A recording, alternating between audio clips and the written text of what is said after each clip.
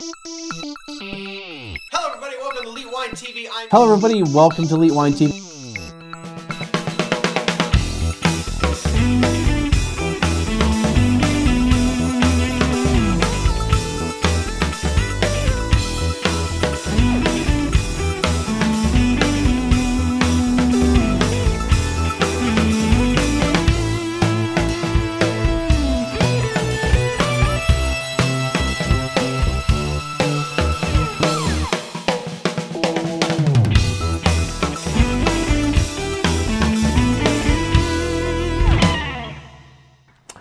Hello everybody, welcome to Elite Wine TV. I'm your host Mark Fusco here for another edition of the show. Finally back from cocktail conference and taking a few weeks off of not really doing much and all kinds of stuff, craziness of the holidays and everything.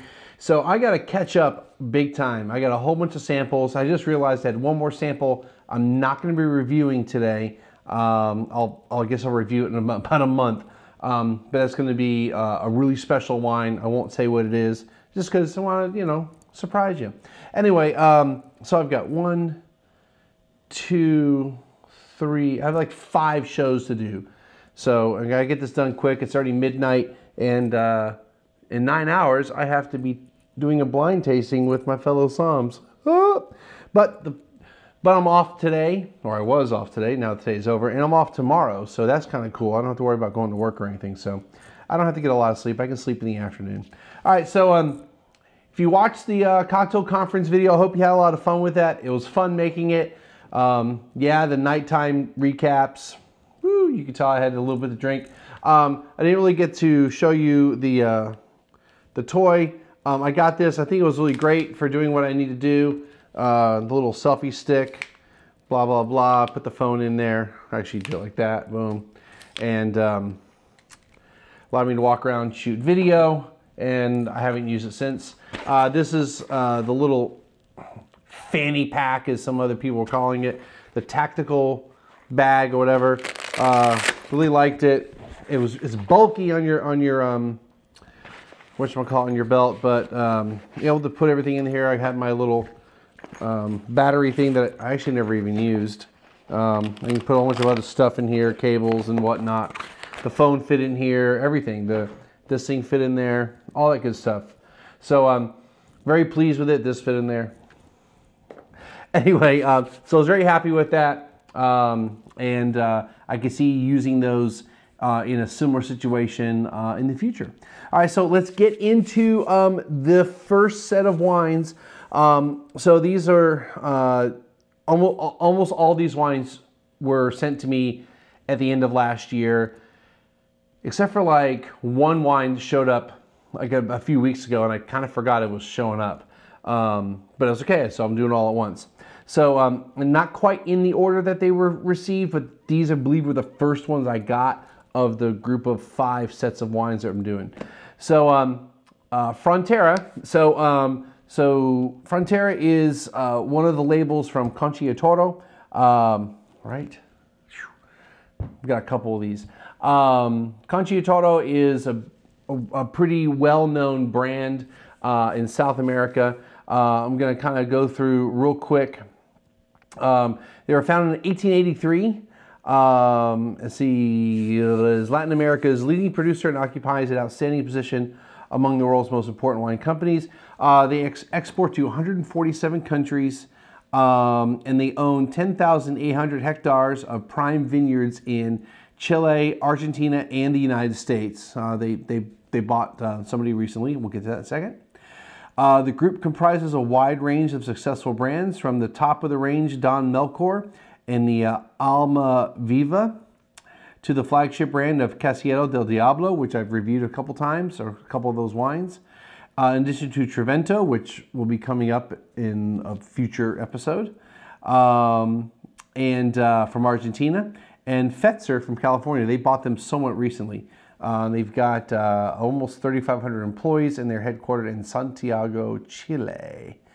So in 1883, Don Melchor, Concha y Toro, he was a Chilean politician and businessman. He founded the Viña Concha y Toro. So that's where the Don Melchor name comes from. And I won't go through the whole histories, but that's who founded it. So we're going to get into this first wine just for the sake of, so it's not to keep scrolling up and down.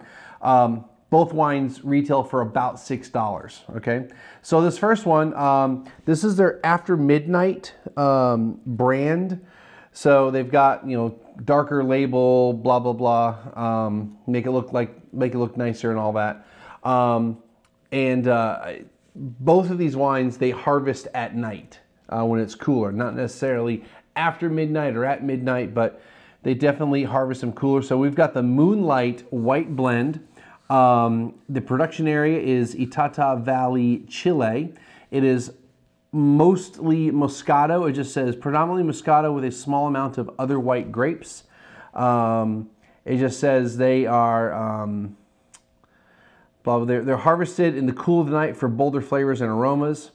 And this should be a semi-sweet style inspired by the moon. You get the marketing fluff going on. Blah, blah, blah. I won't go through the rest of it. So let's check it out. I don't know if I don't think there's any fizz. All right, we'll check that out. Guys doing all right? All right. Woo! Spurs lost today to the Knicks. I can't believe it. Stupid. All right, so on the nose, it's got a moderate intensity. Definitely can smell a little bit of sweetness to it. You got like tropical fruit going on, guava, mango, that kind of thing. A little minerality to it, like stone, rockiness. Nothing complex, and it shouldn't be. It's a $6 bottle of wine. We're not looking, we don't need super complex out of it, right?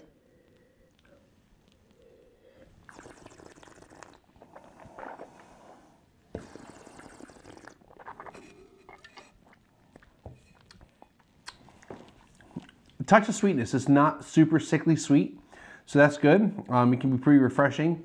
Chill it a little bit. It'll be good. It's got some good acid to it. Mouth is really watering a lot. So, you know, they're definitely picking, you know, by picking at night, you're getting elevated acid. And I'm going to guess they're not fully fermenting.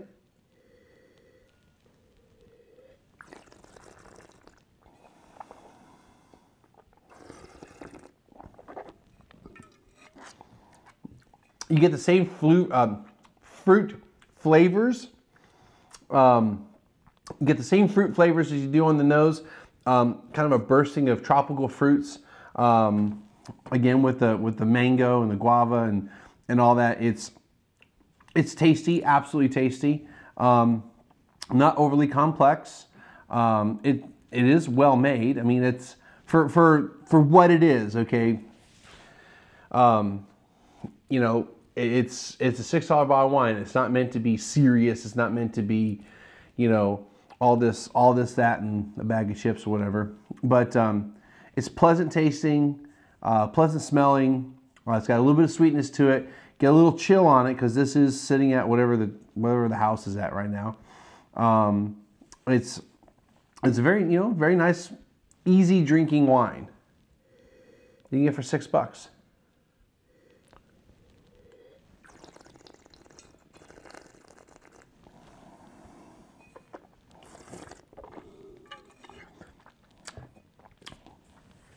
That'll work. All right, let's move on to, just get that screw cap back on. Let's move on to wine number 2. Oh, you already checked it before, but that was about 10 minutes ago. All right, so let's get this puppy going. This is probably a synthetic cork, so it doesn't even matter if I do this or not. I mean, not that it doesn't matter. Synthetic corks aren't really the best. Well, this might be a real cork. Synthetic corks aren't really the best thing to do with the Corvin. All right. Okay. So this one, before I start tasting it, this is the Frontera. Oh yeah, this is a 2016? 2016 on that, which the lower third already said that. This is the 2015 After Midnight instead of Moonlight. They have down as Central Valley in Chile. Grape varieties, about half of it's Cabernet Sauvignon, and the other half, and about half Syrah with a small amount of Merlot. And that's all I got on it. I was trying to see if there's anything else in the notes. Basically, I just pulled the tech sheet or the whatever, the promo sheet from the website. I'll have the links below for that. Again, $5.99.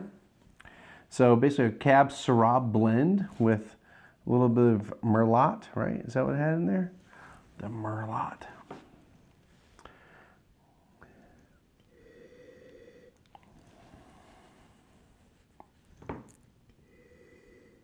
So on the nose, I mean, it's got that mostly raspberry, really red raspberry, almost candied raspberry aroma on it. A bit of smoke to it. Almost a little bit of smoked meat. So you got the Syrah part coming through. A touch of creaminess. But it's not like I'm getting tons of like smoked meat and pepper and all kinds of stuff like that.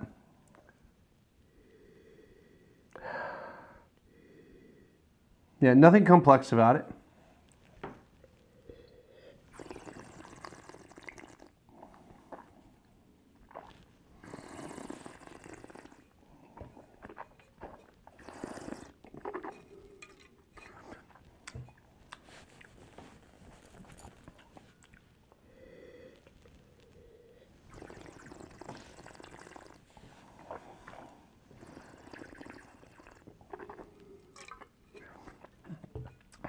Yeah, it's all right. Same flavors. It's you got a bit of, actually a little bit of cedar, cedar wood, cedar box. Not so much of the smoked meat, maybe a little smoke though. Not as much as the candied raspberry, but you get a little bit of red fruit on it. Again, we're not talking a complex wine here. It's a $6 bottle of wine. This is, you know, an everyday drinking table wine. And that's what these wines are meant to be. They're meant to be something you can pop open in the middle of the week. You're gonna have some dinner with it, or you just feel like drinking some wine. It definitely fulfills that need. Is there anything? Do I find anything spectacular or unique about it? Not necessarily. I mean, it tastes about what all the other wines in this category taste like.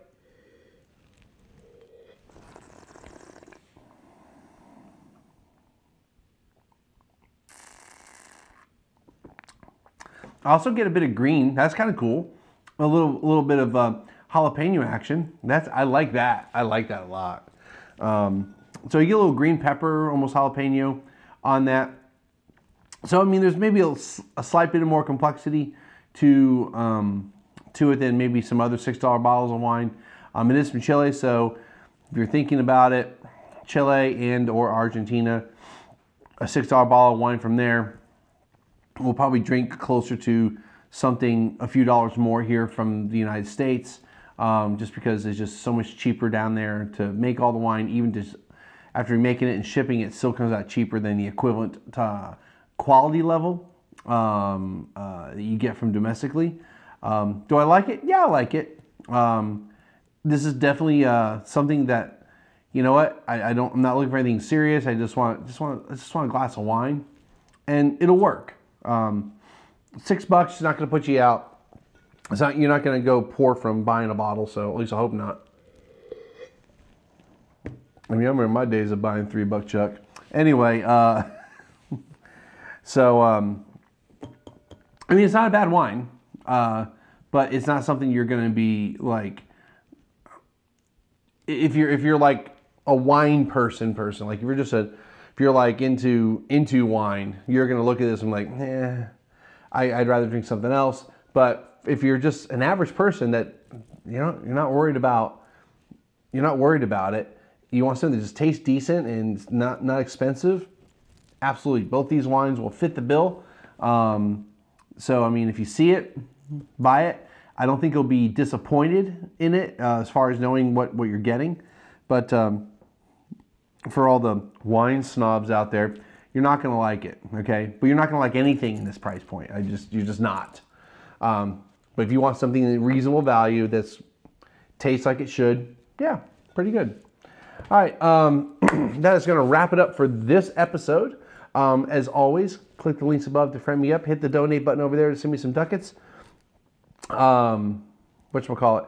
I'll have links below for the information with the wines. And that's going to do it. We'll see everyone again next time.